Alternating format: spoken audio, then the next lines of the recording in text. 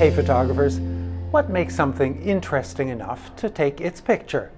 Often it's something unusual, something that I've not seen before, something that I don't understand. Why are these snails on this tree? Why is some of the sand on this beach black? What kind of lizard is this? What created the pattern on this stone? And how did the rock formations at the baths on Virgin Gorda happen? Luckily, there are scientists on board this cruise on the Viking Octantis, and they're here to do research, make presentations, and answer our questions. And they're helping me understand and interpret what we've seen. Dr. Sam Mitchell is a geologist who specializes in the study of volcanoes. He's a volcanologist. Sam, can you help me understand the black sand on this beach? Yes, absolutely. So black sand is something that we find in many locations around the world, and every sand tells a story, whether the grains within it, where they've come from, how they've got there. So with a black sand beach, it's mainly volcanic material that you may find that make it up.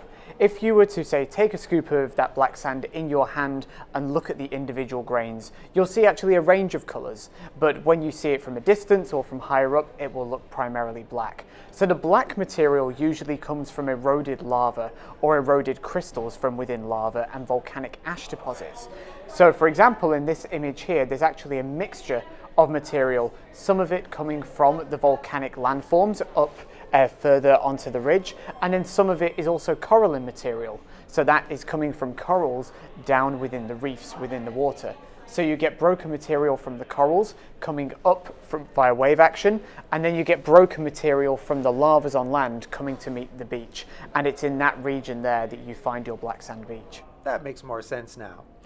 In the next photo, can you help me understand the rock formations at the baths? Okay, so yes, these are a fascinating feature. These are the baths on Virgin Gorda Island in the British Virgin Islands. So the baths, when you look at them, they look like a jumble of boulders in the middle of, well, a tropical island that's not very high. There's no mountains nearby, there's no glaciers to drop off these boulders, so they look very out of place because they've not fallen from any location. But they're actually originally part of one single rock formation, one single body of granite. If you're familiar with Yosemite National Park, those big cliffs of granite that you find there, it's almost like a small version of this. And so what this is actually a smaller version of a magma chamber underground that slowly cools down and crystallizes over time, turning the magma into granite. And then over time you have tectonic processes within the earth that lift up that granite body to the surface. Some rocks on the top may erode away, and you're left with one large granite body above the surface of the water. But what happens over time, particularly in this region is battered by hurricanes, wind, rain, and waves over many, many years.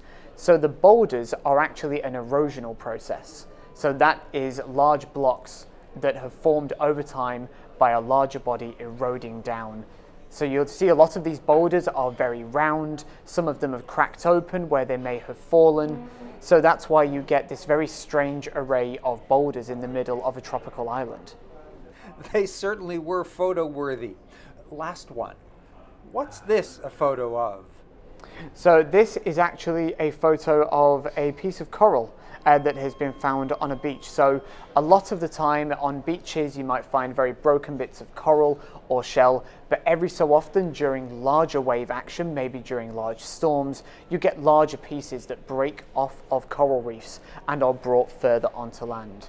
So this is a particular type of coral that you get, which is what we call a colony coral. So it's not just individual strands of coral, it's one single large mound. So it's essentially one large organism, one large piece of coral. Thanks very much. So Dr. Mitchell is more than a volcanologist.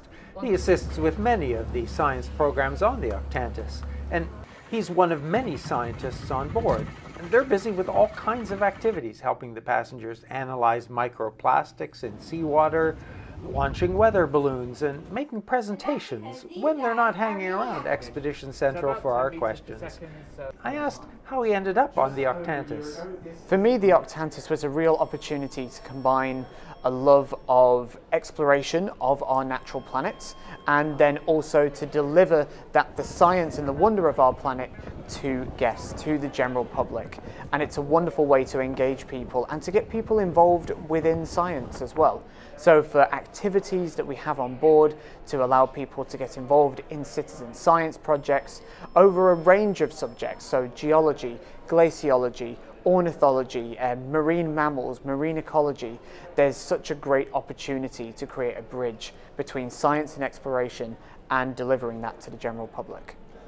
So tell me, which of your experience on the Octantis so far have been the most interesting? So for me, my first time on the Octantis was also my first time down in Antarctica, which of course for anybody who's interested in nature and science, it's one place you would always want to go to. So for me, this opened the opportunity to visit a place of the planet that I have never visited before, but then also to go there, see it very, very quickly, and then also to tell people about it. One of the beautiful things about learning about nature is that you can learn something in one location and then transcribe that to another location. And so you can very quickly develop a way to teach people about places that you may have never even experienced before. Now, what qualities make the Octantis an expedition ship?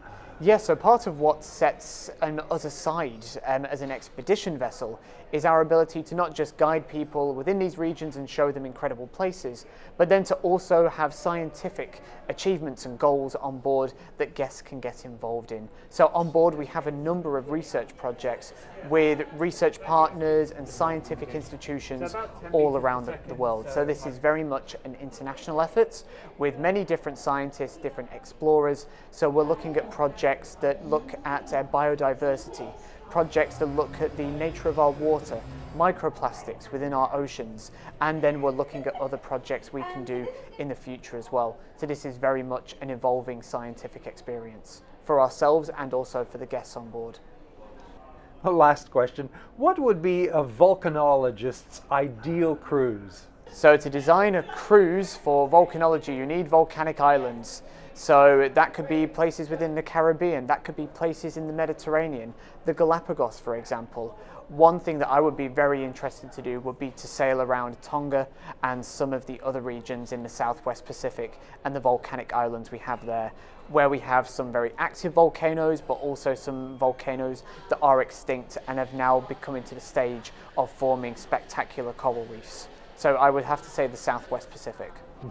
That would be fun. Thanks for your time today. No problem. Thank you for having me. Thank you. So, full disclosure, we are Viking's guests on this cruise, but Viking did not pay me, tell me what to say, or review the script or video before posting. I'm sponsored by viewers who've decided to become members. Thanks to their support, my videos have no commercial interruptions. I don't read ads or allow YouTube to insert them into my videos. There's a join button below, but subscribing remains free. All of my videos are available to everyone, and I reply to civil comments and relevant questions. Thanks for watching. Stay safe.